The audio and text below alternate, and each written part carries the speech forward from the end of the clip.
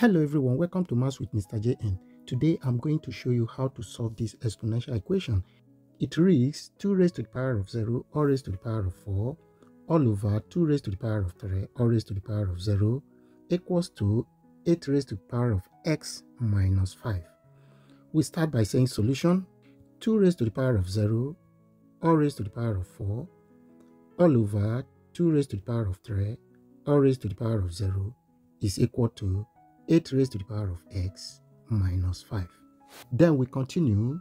We can multiply the power in law of indices, meaning the numerator will change to 2 raised to the power of 0 times 4 gives us 0 all over 3. We multiply the power of the denominator, which is 2 raised to the power of 3 times 0, which gives us 0, equal to 8 raised to the power of x minus 5. Then in law of indices, n raised to the power of 0 is equal to 1, meaning anything raised to the power of 0 is 1. We can equally do this. 2 raised to the power of 0 cancel 2 raised to the power of 0 will still give us 1, which is 1 equal to 8 raised to the power of x minus 5. Now we go back to this law of indices. If anything raised to the power of 0 is 1, meaning we have to make the two base equal, meaning 8 raised to the power of 0 we change to 1 at the left hand side, which is equal to 8 raised to the power of x minus 5. Now we compare the base. If we compare the base 8 we cancel base 8, left with 0 equals to x minus 5.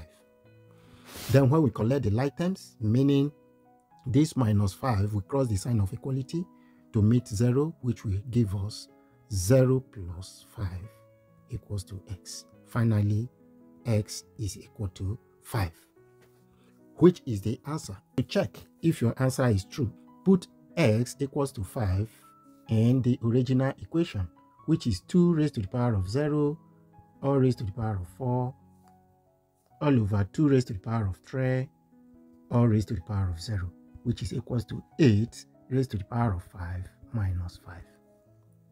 In the left hand side, if we multiply the power of the numerator, we are going to have 2 raised to the power of 0 all over. When we multiply the power of the denominator, we have 2 raised to the power of 0, because when we say 3 times 0 gives us 0, which is equals to 8 raised to the power of 0. Any 10 raised to the power of 0 is 1, which is 1 over 1 equals to 1.